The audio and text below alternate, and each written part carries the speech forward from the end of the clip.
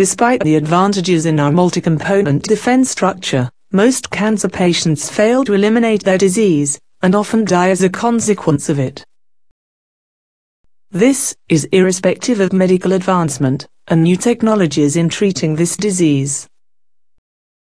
In order for our natural defense mechanism to be optimized, it is obvious now, and critical, that our bacteria colony's health is preserved.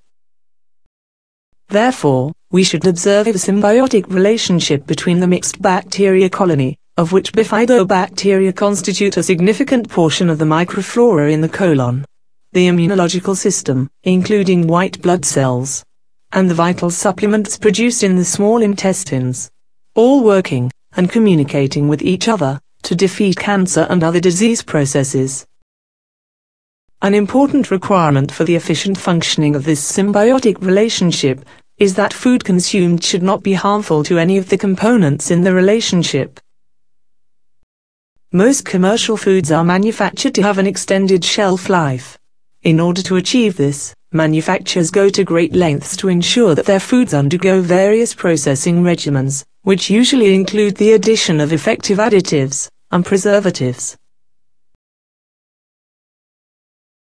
Examples of these include the processing of wheat gluten to produce white flour, which produces soluble polypeptides, which can have negative antibacterial properties.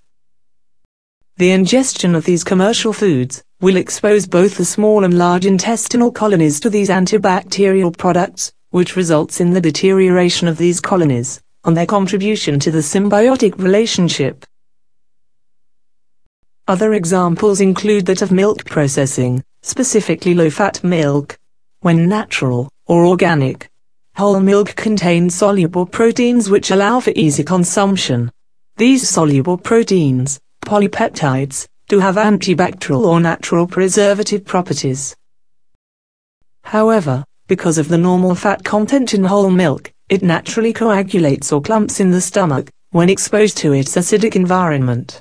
This effectively reduces the ability of whole milk products to dilute and diffuse freely in the stomach, and therefore inhibits the antibacterial properties in milk, as it restricts its exposure to the bacteria flora. The use of antibacterial agents extend even to municipal drinking water, which contain chlorine, and in many cases is also contaminated with industrial and pharmaceutical chemicals. These chemicals can also impact the pH balance in the small intestine and colonic environments by disturbing the delicate balance between putrefactive, non-beneficial bacteria, which also live in the colon, and beneficial bacteria.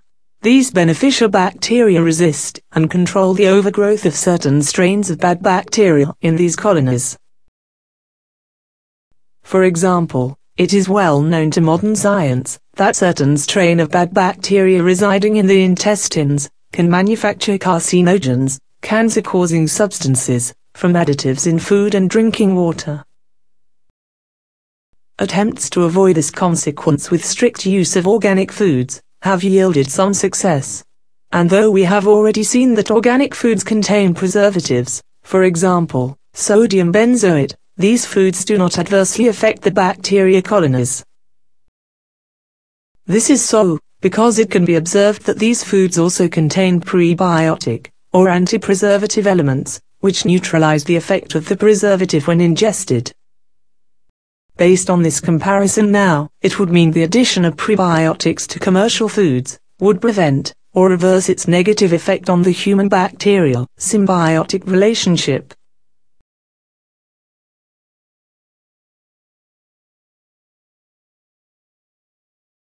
Prebiotics or anti-preservatives are non-digestible food ingredients that stimulate the growth and activity of bacteria in the digestive system, and are beneficial to the health of the body.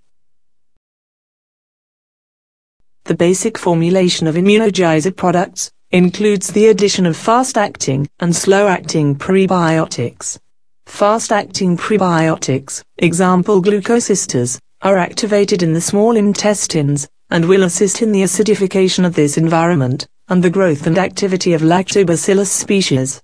Concurrently, this reduces the growth of putrefactive species of bacteria, which favor a more alkaline, or less acidic environment, in order to thrive.